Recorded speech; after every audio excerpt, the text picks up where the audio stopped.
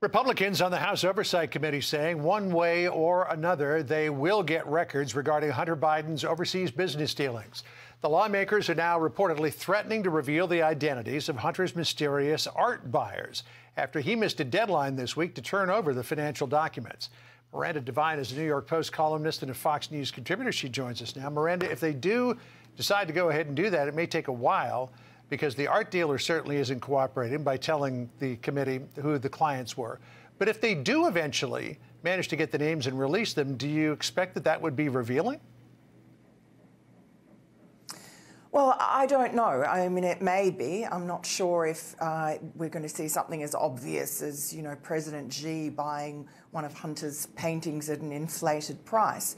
But what we do see here is a fair amount of contempt and arrogance towards Congress, towards the Oversight Committee. And whether or not James Comer goes down the January 6 Nancy Pelosi line will be very interesting, because remember, Steve Bannon was convicted and sentenced to 4 months in jail for defying a subpoena from the January 6 committee. Peter Navarro was arrested and put in leg irons in a jail cell, again for ignoring a subpoena. So now James Comer is saying he's going to subpoena Hunter Biden and perhaps his art dealer. So let's see how tough they're going to be and if they're going to match the January 6 committee. Not quite sure that they've made a final decision on that yet, but they say that they may have to as a last resort. One of the big questions, of course, is, as you pointed out, inflated prices. Who would buy any of Hunter Biden's art in the first place? Michigan Congresswoman Lisa McClain told Fox News, quote, "Hunter Biden's artwork isn't worthy of hanging on the walls of a foreclosed motel. So why would anyone buy it? The answer is simple: to curry favor with the corrupt son of the president." This has been portrayed by Democrats as a witch hunt of Hunter Biden. But if there was some influence peddling here that involved the president, does it not behoove the Oversight Committee to at least look into it? Absolutely. Look, I don't think that the paintings are that bad, and maybe there are people who want to buy them for notoriety reasons as much as for, you know, aesthetic reasons.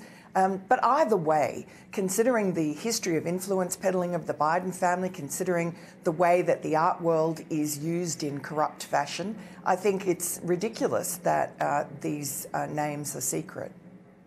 And James Comer has said that there does need to be transparency here, and that this is an investigation, after all, of the president, not the president's son. He said, quote, "If President Biden is compromised by deals with foreign adversaries and they are impacting his decision-making, this is a threat to national security.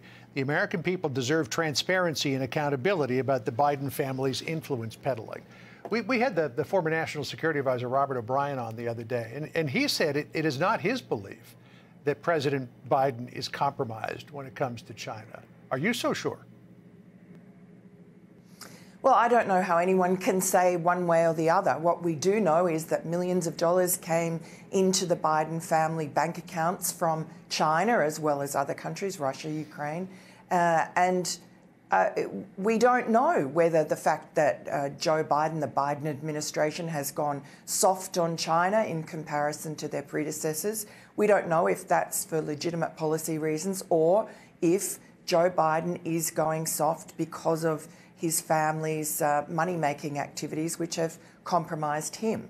We don't know either way, and it's up to I guess the Oversight Committee, if Joe Biden keeps on ignoring this important issue. I don't see how he can go into run again in 2024 without giving a full account of all those monies.